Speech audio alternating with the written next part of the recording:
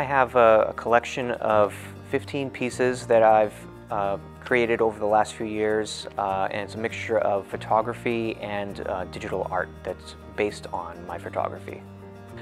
I got into photography about 5 or 6 years ago, and I was working in Los Angeles at the time, working in television, and I just had a general interest in cameras, and I majored in film, so I've always been interested in cameras, but I really seriously got into photography when I saw some of the more impressive cameras that some of our directors of photography were using, and decided to give it a shot myself.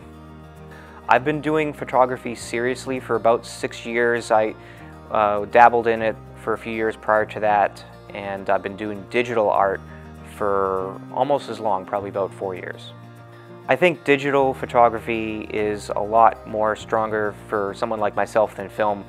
First of all, because you get instant feedback. You can see how the shot came out right away.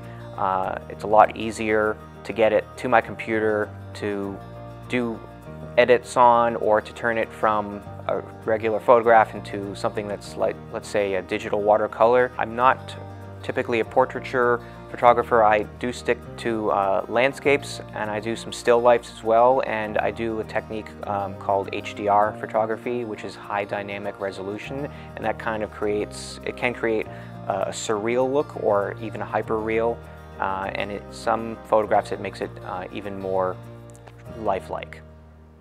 So I have a 10-inch by 10-inch collection of canvases on one of the walls that are, I call them digital watercolors. They're based on some of my photographs, and I use a couple different programs to achieve this technique. One of the programs does let me choose from several different styles. Not every style works for every picture, but there's certain styles that will actually just bring out some certain quality of that picture, and I just I play around with it like you have to do for all kind of art, and eventually you get the effect that you're looking for. When I do my HDR work, because of the technique I use for that, where you're taking multiple shots and combining them into one photograph, if you have subject matter that is moving, let's say clouds or tree branches blowing, if it's very windy, the branches might appear blurry when you combine all three, so that you need to really try to take the shot at the right exact time.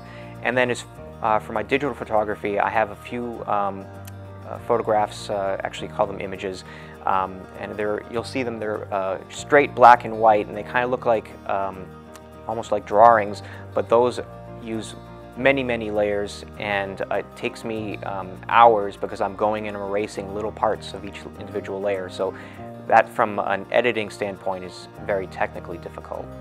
The photographs that I have hanging up in the library right now are kind of a travel log almost. I have pictures from when I was living in California. I have pictures from here in Massachusetts, and I've been back here for about a year now. I've got some pictures from places like Hawaii, Costa Rica, San Francisco, so all over the place. So every picture has a little bit of a story.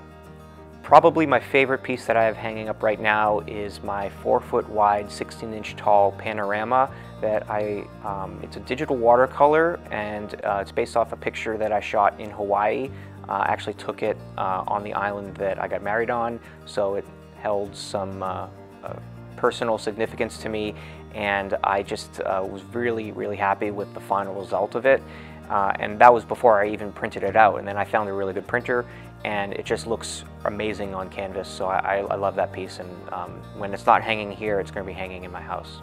My advice for people who want to shoot like I do for photography is to just get out there and take a lot of pictures. Learn how to use your camera, look at techniques, look at tutorial videos from our other photographers, and just keep shooting, because eventually you're going to get better. It's just a matter of time. And then for digital art, it's the same thing, but I would also say, in addition to practicing, editing and learning the programs that you use, just take some time to figure out what your style is as well. So my exhibit is going to be coming down shortly in the West Bridgewater Library. It's coming down on the 27th of February. However, I am booked into the Bridgewater Library later this summer. I should be there the months of August and September. and I may be finding myself in another library, TBD, in between now and then. That's going to be posted on my website. If anyone's interested in following me, I can be found on digitalmusingsart.com and on Facebook, facebook.com/digitalmusingsart. And if you have an Instagram, I'm at digitalmusings.